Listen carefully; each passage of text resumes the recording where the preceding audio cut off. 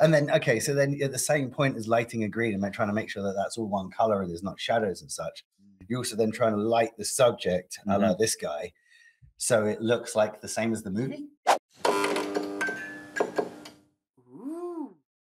Close enough, yeah, close enough that we can, because you could be totally blown out with light, and then the others, like the actual film itself, could just be really dark, and it's probably the better way to go about it. But no, but also because we like the green screen first, make that all nice and bright. You could have green spill over you, so that's when you've seen bad green screen effects, like when, I don't know, people lose a shoulder, like the edging of them disappears, and that's why.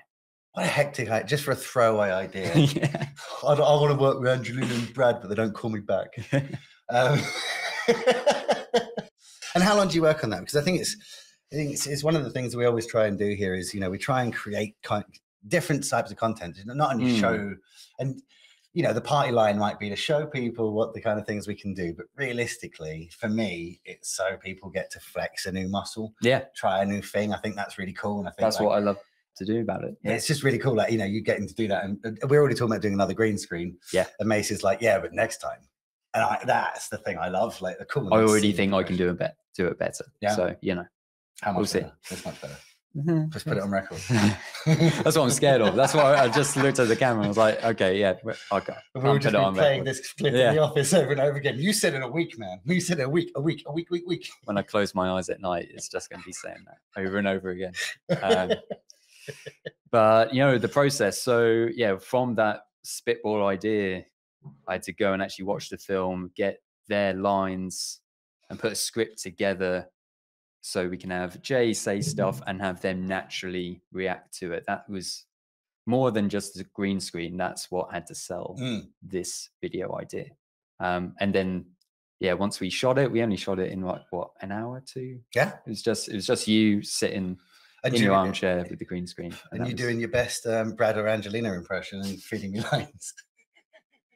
That too. But the script, like that, I love that script, and I love your ability to actually write scripts, but that seemed like the hardest part to me, to write in a line of dialogue so that other people could respond with something that's already said, and make it like entertaining and funny and on message seemed like a lot of work. Well, that's why I had to watch it so many times, and that's why I hate the film. But no, it was again another challenge. But what a horrible day at work. No, it was fun. Mum, they made me watch that horrible movie again. They're not paying me enough for this. This is not in my job description. I looked, and this isn't what I signed up for. At no point did it say watch Mr. and Mrs. Smith this many times. Call HR. They call HR. This is cruel and unusual punishment. I don't know what I've done wrong. Anyway, but the shoot itself was pretty breezy. It was great. And the most of the time was given to taking away the green screen, but also making a backdrop that fits in with the scene. Right. Because you never saw the counselor in the actual shot. Right? Oh, you made that? Yeah. Huh. You don't know that? Okay. I'd seen it as no. So I took a still of Brad and Angie's shot in the counselor room, whatever it's called, and pasted them out, put content aware on it, so it kind of filled in the gaps, but it looks like a nightmare. Right. So you just need to smoothen that out and sort of blend bits together. It sounds magic. A lot of work. It sounds like magic. It's magic as well, because you didn't know. No, I love it. How often I'm like, it's nice. And then there was another point you said how you were lit more than Brad and Angie. So I put a image of a lamp behind you. Nice. To sort of look like there is a lamp in the shot. So it visually makes sense when there's too much light on you. I've seen that. So that's just fixing something in post that people say. It shows it quite a lot, like no matter even when we release the silliest of videos, there's quite a lot of work goes into it, right? I'm just committed. No point doing it half-heartedly. No. Okay, so is that the best thing that we've done, the random idea? That is the stupid idea that we turned into a great idea.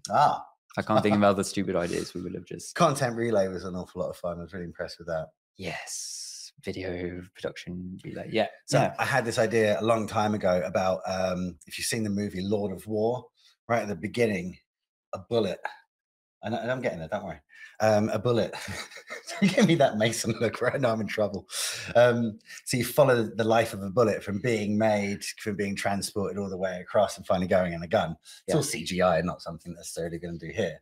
But I've always liked that idea and the fact that this recording, probably because I'm so blind to all the process, I want to see what happens behind the scenes, because I just do this and and then later on there's YouTube and there's videos and other things happening. So I love that idea of doing the production relay and just following through the teams of like the life of a piece of content as it goes from someone's mouth of talking nonsense like this guy through smart people like yourself, through other people, stuff, and finally getting released by. It's just the glasses. It's just the glasses. Yeah. Oh, you're Clark Kenting me. So what have you learned? What's the biggest thing you learned working in an agency you weren't getting from a freelancer life? Good.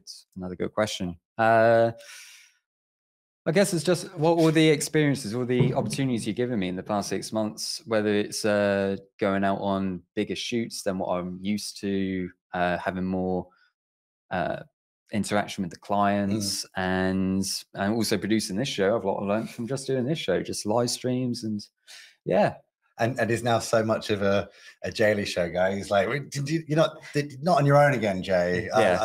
Put me in, coach. Just give me a chance. Just give me one. So, and also what's good as well is, as Mason's more prepared than me, he even brought talking points. He even brought a couple of points that we could, fall into when we start running out of things to speak about. So here, this is my backup. Your backup. What could we talk about? We could talk. Well, we just talked about GL. Plans for Daily Show. Hello, we've got this new setup that we've been working on. Yeah. Currently speaking to a wonderful business called Are You Fleur Real? Who do a bunch of wonderful fake flowers that are nicer than these. So we're going to make this place look like a jungle at some point, which is going to be pretty. Also looking to get some more. I prefer this.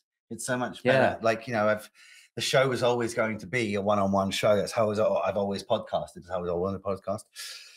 But obviously with lockdown, it just became much easier to book through via Zoom. You don't have to travel. No one has to travel. We'd have to disrupt people's day.